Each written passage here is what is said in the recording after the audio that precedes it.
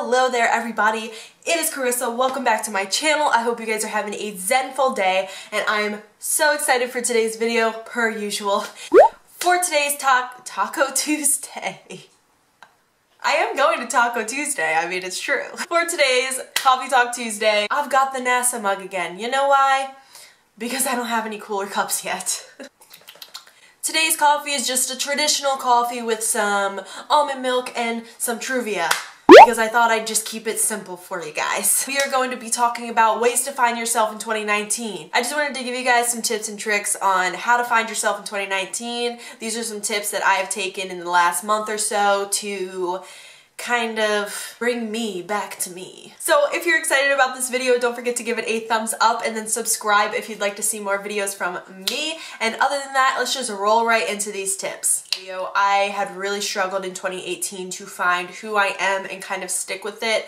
I am a multi-passionate type of person, so I see myself doing a lot of different things. It's been hard for me to try to find who I am, but you know, I think I finally got it down packed. So my first tip is to kind of look at every single type of person that you've ever tried to be and really think about how you felt when you did that. For instance, I went through a phase of trying to be a Instagram baddie, as well as like a grungy, as well as when I was younger, if I can find a picture I'll insert it, I tried to be like a hippie, and you know, I've also gone through my 90s vibe as well. I also went through a really girly phase. How could I forget that? I also went through a sporty phase. Yeah, I've done it all. When I think about all those things, I wrote down, I seriously did this, I wrote down all the pros and cons, except for the ones that I was like, absolutely not, I would never go back to that. Like the girly one, I look at myself in those dresses and I'm like, I mean, that's pretty, but no. So basically I narrowed it down to 3 that I honestly felt most confident in, and that I would say is my 90s phase, my hippie phase, which was like in high school, which is funny, and my grungy phase. Those were my 3 favorite phases that I honestly went through, so I was like, well, let's write down the pros and cons. After writing down the pros and cons, I had come to the conclusion that the 90s and hippie is kind of what I liked. Basically, outfits like this, those are the types that I really like. You know, style is all about yourself, and I think that I can mix the two and make them look pretty cool. So, yeah. So that is the first step that I took, and I was like, wow, okay, so how did I feel when I was, you know, in that little hippie stage versus, you know, the whole 90s spiel. And I decided that I like them both, so I kind of meshed them together. Honestly, it's just things that I dig and I feel comfortable in. Feeling comfortable is definitely my #1 thing, in which back in my girly stage and even my like Instagram baddie stage, comfortability was not there, my friends. So my second tip is a really good one. It is to look back on things that you would change. During my like 90s kind of minimalistic phase, I started to really get into the environment, and I started learning, you know, the benefits of recycling and all that stuff, which I know I probably should have known, but honestly I never cared to know. And now it's like, in 2019, I'm trying to become somewhat of a minimalist, as well as make a constant effort to not shop anywhere but the thrift store for anything that I need as far as like room decor and outfit wise, because I'm really trying to help the environment more this year. It's really important to me. And looking back on all of the other things that I have, all the other phases that I was going through, I look at the things that I would have changed, and that most being, which I've talked about in my other videos, is my hair. I've always wanted to be a silvery blonde. Always. Always. Instead, I decided I want to go lavender, and then it turned into light pink, and then it turned into hot pink, and then here we are.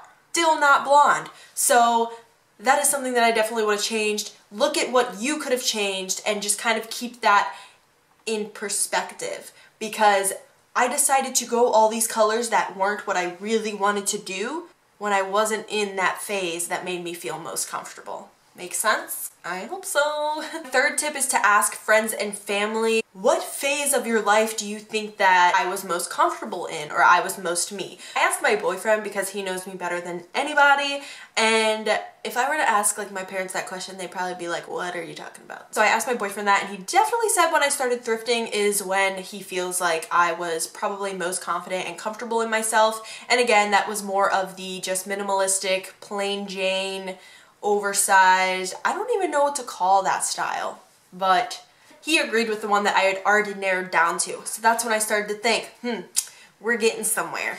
The fourth step that I took, I looked at all of my hobbies and then I said, okay, I'm really gonna focus on that. And the reason that this kind of incorporates into that is because thinking back to like my Fashion Nova days of me wanting to be an Instagram baddie, I lost all of my hobbies. I wasn't filming anything. I was only taking selfies or like butt photos. Filming, editing, singing, all that just wasn't going on. And the creative world has always been the world that I'm most comfortable in. Content creating is something that I seriously enjoy and love so much.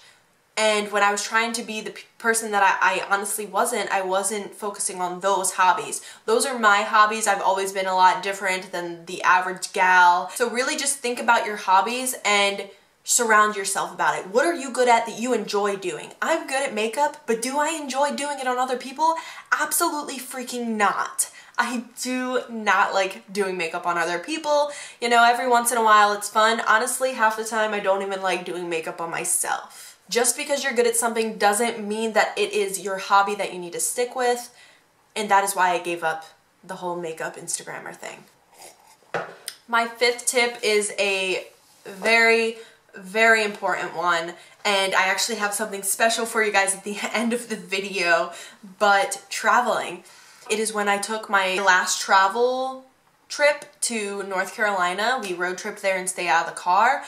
Honestly, that is when everything just kind of clicked. I was like, wow, yeah, after evaluating everything and going on this trip, I am 100% sure that I know who I am now. And traveling is something that seriously helps your psyche. I have really bad anxiety as well as really bad OCD.